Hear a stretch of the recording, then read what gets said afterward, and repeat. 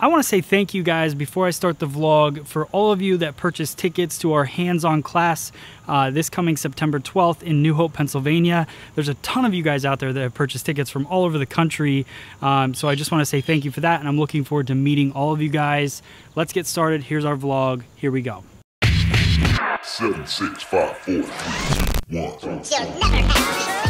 Hey guys, welcome to the vlog. Today what we're going to focus on is a men's haircut, and the cool thing about today's cut is that there's not really any disconnection, so it's a very versatile cut that you can do multiple times in the salon. This is the cut that we're doing today. We're focusing on a men's business type haircut. You guys have been asking for that for quite a while, so I figured today, why not do it? So that's the cut we're doing today. I think you're gonna like it. I think you're gonna take a lot from the technique. Make sure if you do, let me know in the comments below. Also, hit the like button on this video if you do like it. And here we go, let's get started. All right guys, so we're gonna start off by parting on the left-hand side. This is where you wanna figure out where your guest parts their hair. So if the guy parts it on the left, then part on the left. If he parts on the right, then build it off of the right. We're gonna create a triangle section on the top going from back mid-crown down to just below the recession point of the head. And then I'm gonna create a small triangle on the opposite side, just below the part, which will give me a little bit of that weight that I can play with later. So you can see that little triangle there. There's the bigger triangle line coming across the head. Now I'm going to go in and prep the hair for clipper cutting. I like to do this with a comb, a blow dryer, and just go through and smooth the hair out in the direction that I want to cut it. So this, I want to work the hair kind of back off of the face, so I blow dry it that way. We're using our Andis Supra ZR, and I'm going to go through and just take out the bulk first. So this is the YS Park 209 comb. I'm going to use that to go through. It's got nice wide teeth. It's got a nice handle on it. It's great for barber cutting, clipper over comb cutting. So I'm going to work with that comb pretty much throughout the bottom part of this haircut.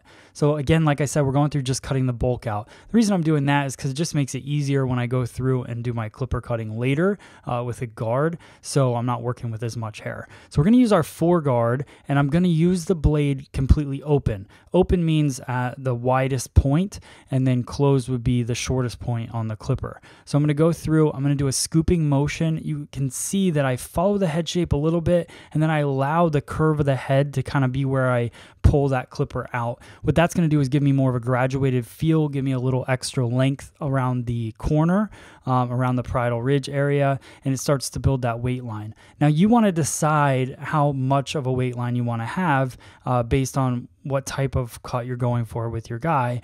This one, I don't want to have an extreme weight line, and that's why I have those the top sectioned off, because that's going to be where the majority of my weight line is. So I just run that clipper up, build the weight line slightly, and then I'm going to build into it later on. So watch the clipper as it goes up, and this is the angle I'm going to show you with the comb that I'm taking with the clipper. So I go up into the hair, and then I ride that crown out. What that's going to do is give me extra weight in the back, which I'm going to cut later on in the cut to kind of blend it in. But I like having that little bit of extra weight in the back. It gives me a nice shape on my men's cuts.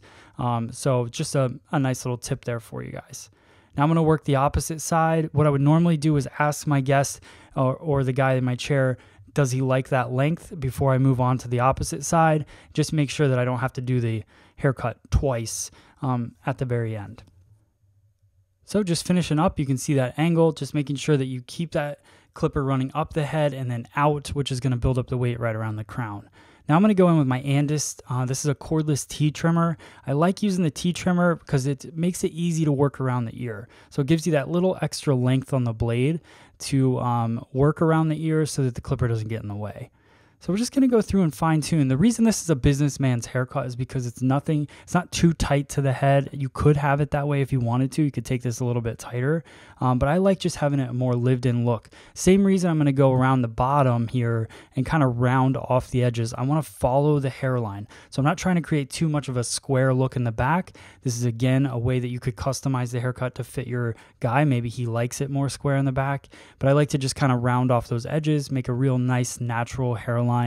And then here's where we're going to start working into the top. You can see where that weight line is. So I let down my first little triangle section, and now I'm going to blend that into the sides. And what I'm going to do is I'm going to work diagonal back, which is going to allow the hair to kind of flow off of the face. but I'm going to work straight out from the head. And then as I work up more towards the parietal ridge, I start to drop my elevation. What that's going to do, we all know, is build up that weight line and allow the hair. So using that diagonal back parting and then low elevation gives me a weight line that flows back along the head shape. So one thing I really want you guys to focus on is allowing the head shape to create your weight for you, or just being aware of the head shape and what it's doing and how much weight it's creating. Because the more I bring up from this section, the more I move up on the head and keep that low elevation, the heavier it's getting because of the way that the head is curving. So I'm using the head shape to create the weight.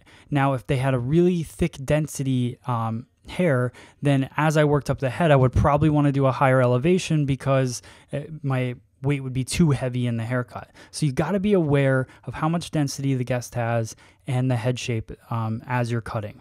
So now, this is my favorite part. We're creating a blend right into the recession point, but what I'm doing is using a stationary guide and keeping that heaviest point towards the tip of my fingers. So what's happening is it's building extra length towards the back, towards the parting of the hair. So, and with that extra weight gives you a little bit more height and density in the top of the head. So we wanted to kind of kick up the hair so it stays back, but then blends on the side. That's what separates this from kind of that normal disconnected haircut that you're seeing nowadays. This is what makes it more business friendly because it has that blend on the side. So keeping that blend, you can see how it blends in, but then that kick of longer hair on the very top, which he can slick back or slick over, and it fits really nice if you're wearing a suit or any kind of business attire, or you can mess it up and wear it however you want in your day-to-day life. So finishing up the haircut with a little bit of point cutting to blend the back, and then I go in with my blow dryer. Now, a lot of guys don't use a blow dryer, but I'm telling you now, if you're not a hairdresser and you're watching this, trying to get ideas for your next haircut at the salon or the barber shop, blow drying is the key to creating your style. If you want to have a style that stays all day, you have to use the heat from the blow dryer to get it the shape that you want. So you push the hair in the direction that you want it to go, and then you use the product just to hold it there. So you could see I haven't put any product in this mannequin's hair yet, but I've used the heat. Now I'm going in with my Bricato Carve, which is one of my favorite products. It's a texture cream, or texture icing they call it, and I just use a fingertip of that. I start by kind of working it into the sides, then through the top, slowly applying the product throughout. But just make sure, if you're a hairdresser watching this, which you probably are, make sure you coach your guys on this, because this is something that a lot of guys are afraid of a blow dryer, but it really does make a style count. And those of you that are looking to get good Instagram photos and things like that, blow drying it exactly where you want it, then applying the product is the key to getting that good picture. The finishing touches are what it's all about, and those little details. I use the Bricato Maximum Hold Hairspray to get my final look in there and to hold it all day. And that is the haircut. Hope you guys enjoy it. Let me know what you think.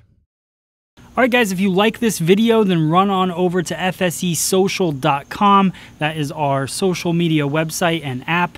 So you can sign up and let me know in the app how much you like the video. Also, let me know in the comments below. And if you made it this far, I always love hearing that. So thank you guys so much for watching. I'll see you guys on the next video.